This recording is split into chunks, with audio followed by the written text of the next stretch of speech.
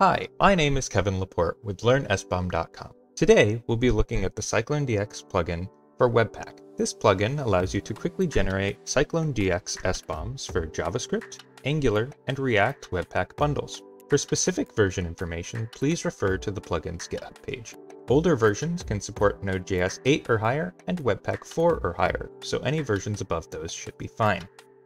In today's demo, we'll be using the latest long-term support version of Node.js, the latest version of Webpack, as well as the Webpack example project found on their website. To get started, we're first going to open the command console and navigate to your project's directory. I've already done this on the left side of the screen here. Use the following command to download and install the latest version of the plugin. If you're using Yarn, the syntax is very similar.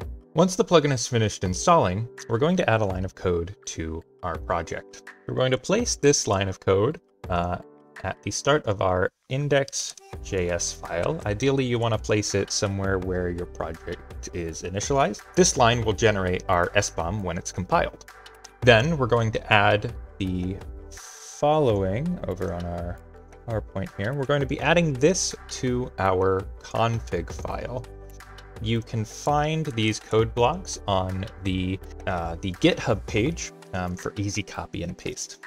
So we'll take this and we'll go back to our project. We're putting this into the Webpack config.js file. Save that. Then we can simply save and compile the Webpack. Go to the command console, and that is way too many lines there. Copy that back over, and there we go. This will save and compile our project. The plugin will generate a CycloneDX SBOM in JSON and XML formats. By default, it will also generate a JSON SBOM of well-known components. You can find these in your project's distribution directory. So up here we have our distribution directory. We have our SBOM for well-known components, as well as our JSON and XML SBOMs.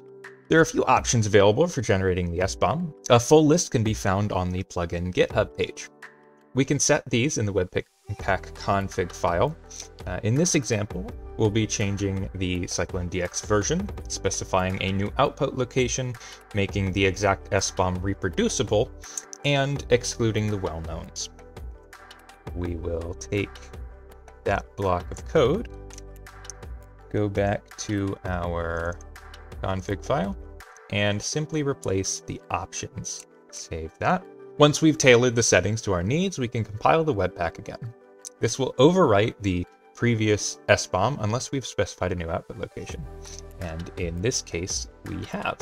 So we will run that again and compile a new SBOM. As you can see, we now have a new folder here, our new SBOM, which is what we specified. And when we open it up, we'll see we have CycloneDX 1.2. The file format will probably be slightly different as well, since we've made it reproducible. And you can compare this with the previous SBOM, which is CycloneDX 1.4. The CycloneDX Webpack plugin allows for easy automated creation of CycloneDX SBOMs.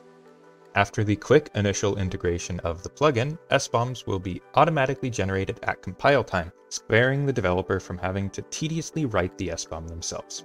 Thanks for watching. You can leave any questions, comments, or concerns in the comments section below, or reach out to us at LearnSBOM.com. Thank you for checking out this video. If you really liked it, be sure to check out our other videos right here, and then you can also subscribe right up top here. And again, thank you. Bye-bye.